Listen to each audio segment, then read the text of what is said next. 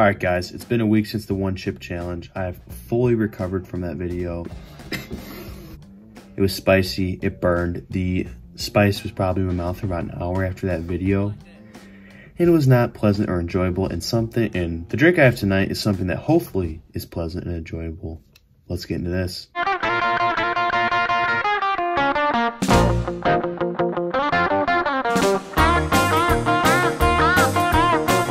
All right, now before I want to get any further, look at this stat right here, okay? A big percentage of people that are watching this video are not subscribed, okay? So please, if you're watching this video and you're not subscribed, subscribe. It helps me, it helps you. Let's get started.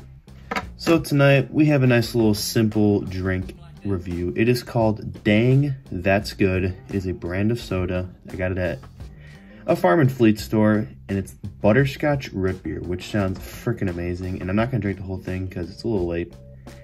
And so we got Dang Butterscotch Rootbeer coming in about 180 calories, 45 grams of sugar. So, you know, just your standard soda, okay? And Butterscotch Rootbeer, and it sounds really good. And this is creamy and good as I think it's about to be. It's gonna be a 10 out of 10. All right, so hopefully I can get this open.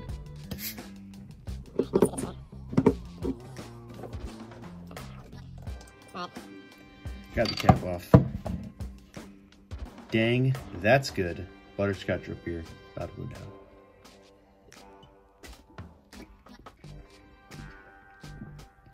Wow. Excuse me. Wow. That is freaking good. It has that amazing butterscotch candy flavor. You know, you get that Werther's original butterscotch, freaking sweet, amazing butterscotch flavor, but then it comes back in with that root beer.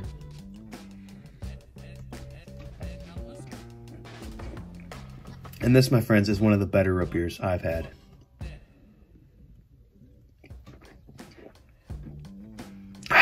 Has that great butterscotch flavor. To start, comes in with the classic, you know, brewery root beer flavor. But that butterscotch is so good. So creamy, so buttery. Very good.